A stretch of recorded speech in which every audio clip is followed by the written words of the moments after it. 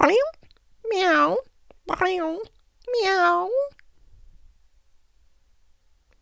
Okay, so here I am adding some watercolor to my ink drawing, and I started putting down this darker brown, and I started to think, wow, that might be a little bit too dark. It ended up working out fine in the end, so here I go with it. Just kind of thinking carefully about each stroke, knowing that I'm going to add some lighter brown later, and I just want to get the darks up at the top edge here. Going by the photo, but not going by the photo all the time. Don't become a slave to the photo. Let your creative side take over and do what's right for the piece.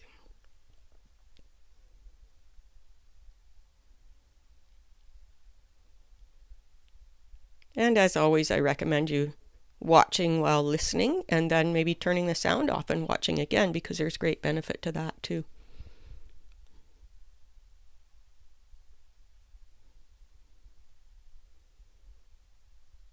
Just want to think carefully about every stroke.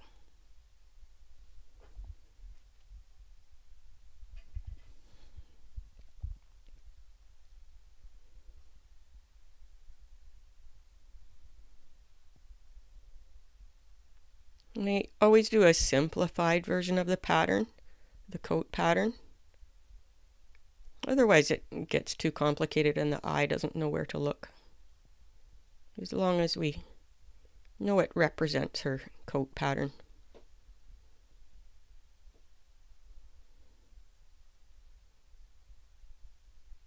And this is my rescue baby Shanty, if you haven't met her already. She's got a lot of her own videos on this channel.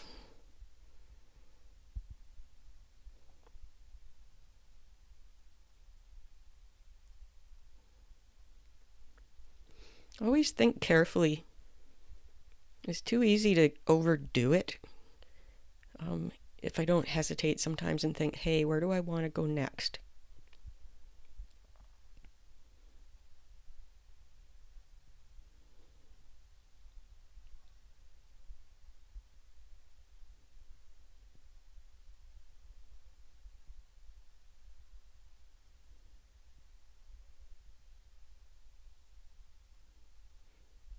And sometimes I even feel a little bit sad covering up my drawing. I've really been trying lately to be really subtle with the colors, because I don't want to lose my drawing underneath either.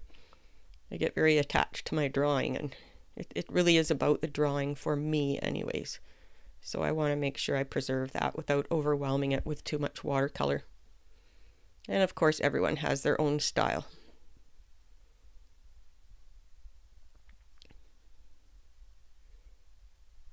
Definitely not worrying about every fur here, but paying careful attention to the direction of the fur on the tail and everywhere.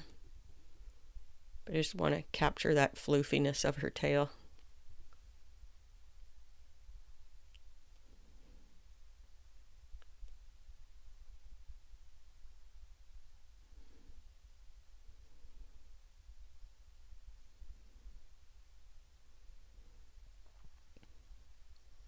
And what I'm working with here is a mix of cadmium red and a black that I got in a palette that I got from a garage sale, so I'm not sure what black it is. I'm not sure the name of it, but I don't like to use straight black.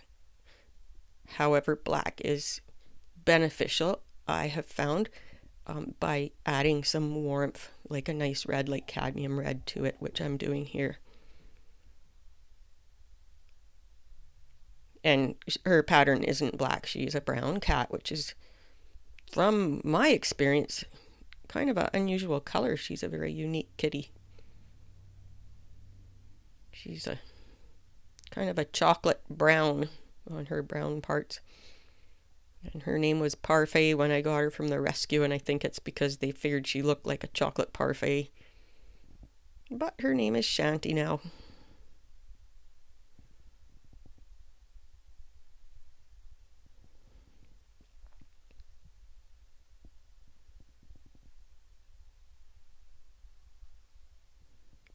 Just making sure I don't end up with that colored in look. You notice I've left a few bits of white and just kind of in spots, just let the color do as it wants. Just lay it down and it ends up with a nice varied tone. Might be thicker in spots and thinner in others.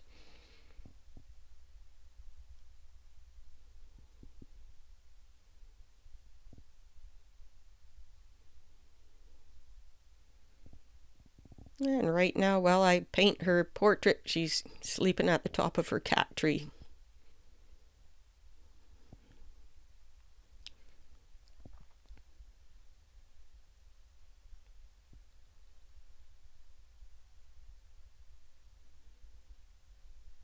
Thinking time.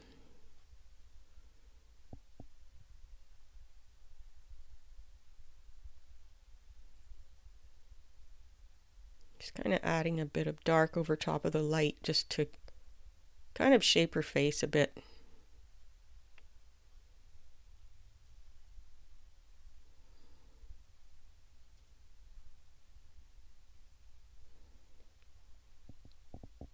And she's twitching her tail in her sleep right now. Sleeping very comfortably now after being rescued from a very difficult life outdoors.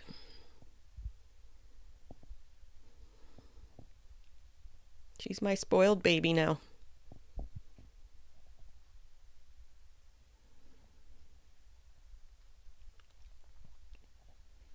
I just like to get some kind of flicky strokes in there just to kind of get the suggestion of fur.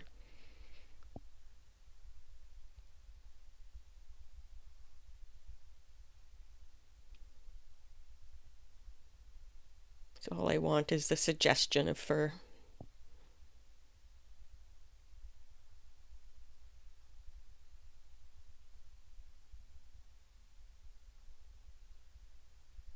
Our eye and our brain will work together to tell us that that is fur. We know it's a cat, and we have given a bit of a suggestion around the edges and within.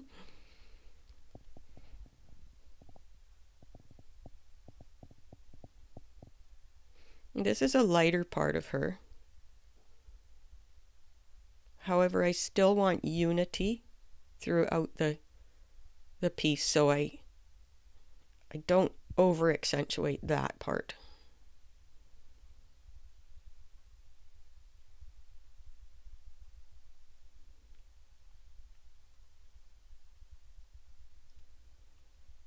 I'm liking how she's coming along here.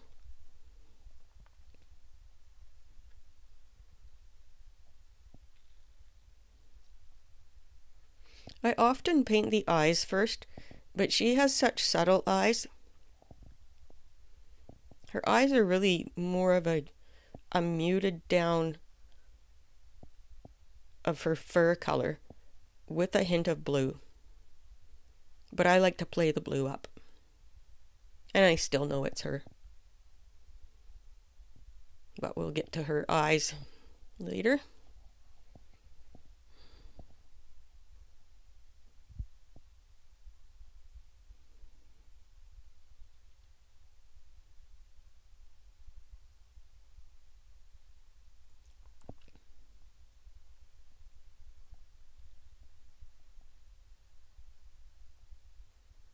There we go with those flicky fur strokes again. Kind of deciding how much of this tail I actually want to color.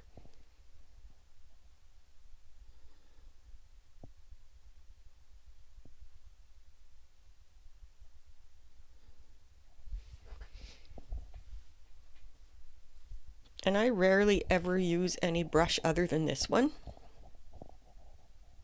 If I had it with me right now, I would read you the name of it. It's a wonderful quill brush that was recommended at the art store. And it can give you broad strokes plus those fine points too. I'm kind of a minimalist. I don't like to have to worry about a bunch of different tools.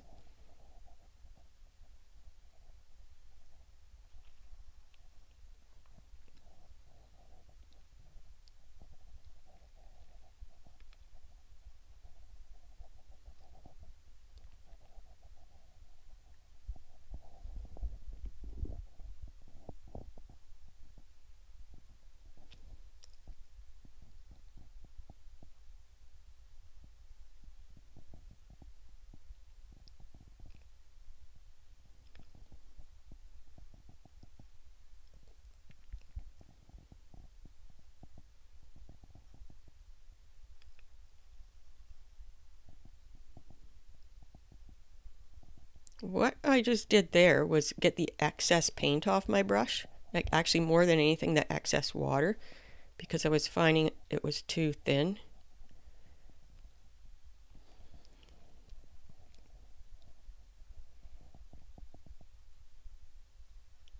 Just a hint of those ear tufts.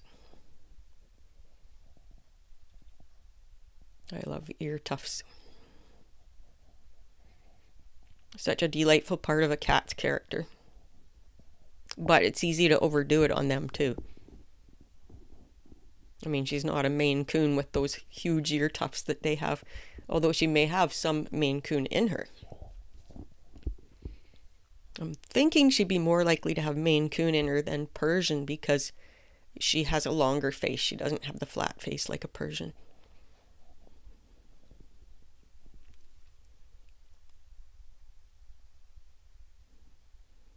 But there's other long-haired breeds too. But she's just a mix.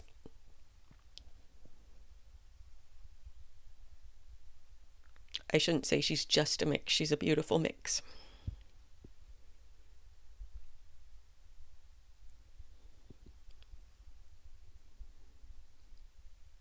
Just a suggestion of hair at the edges of her patches. Just so they're not just kind of straight edges wouldn't do it for me. Although there are people with a style like that. Everyone has a different style, so go with what works for you. Take what I show you, and out of what I show you, take what works for you and make it your own. And you might come back to the other later. Maybe didn't work for you at the time, but maybe will later. Be yourself above all. Because your art should be an expression of your personality. It really should be you. When you can really allow it to be you, that's when you'll find success.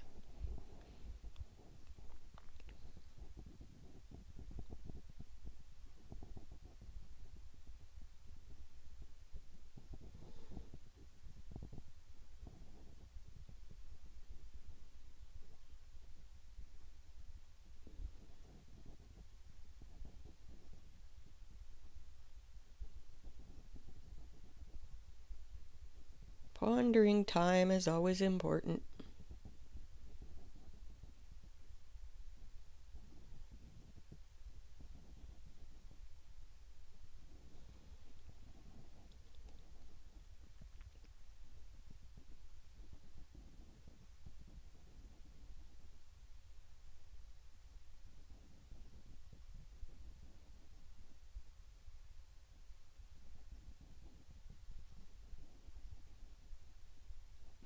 Just kind of darkening up this area that actually is a bit lighter because I want unity in the painting, so I don't want it too light even though it is lighter on here, on her, because although I want it to look like her, I need to give the painting what it needs to. And my aim here is to have her fur direction curve around up towards her face to lead the eye up and around the drawing, the painting, the piece, whatever you want to call it, the picture.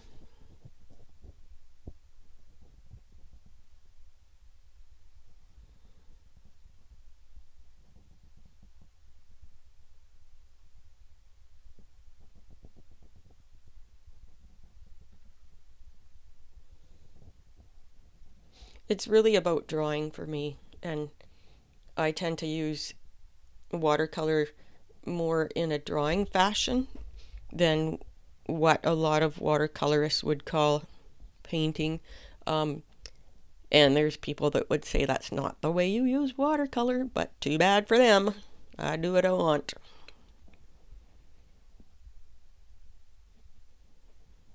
I use the medium in a way that it works for me.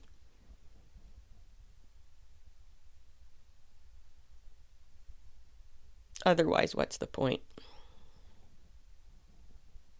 Don't let anyone tell you how to do your art.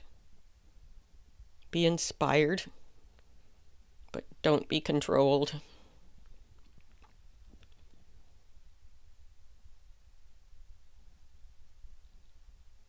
I'm just getting that muted down color of her fur into her eyes there.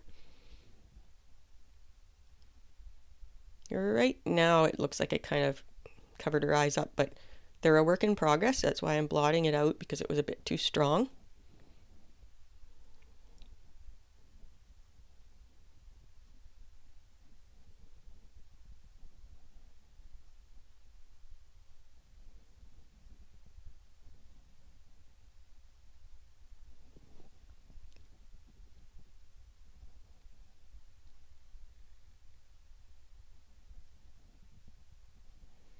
I'm getting adding a bit of that blue into the body just to unify the painting just a touch, and I'm allowing it to help me suggest fur.